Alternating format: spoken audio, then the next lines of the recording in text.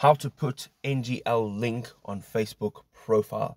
Ladies and gentlemen, welcome to the channel. This is my Facebook profile, as you can see over here, and I'm going to go ahead and take my NGL link and I'm going to add it to my actual profile.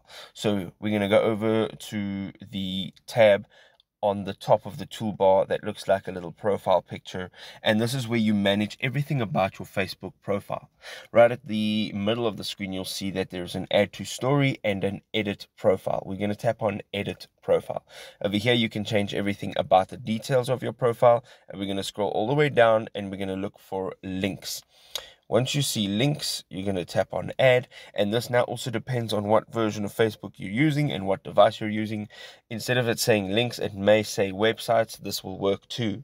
You're going to go down here and you're going to skip these social links and you're going to go into website, and you can tap on add website. Now once you tap on add website, you're going to tap in the text box. You're going to now look for your link, and this is my link right over here.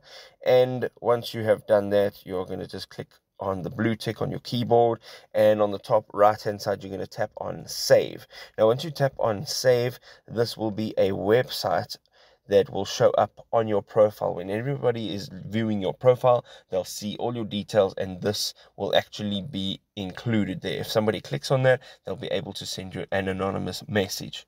I hope you enjoyed this video. If you want to know some more NGL tips and tricks, you can go ahead, click on this video, and we will meet you there.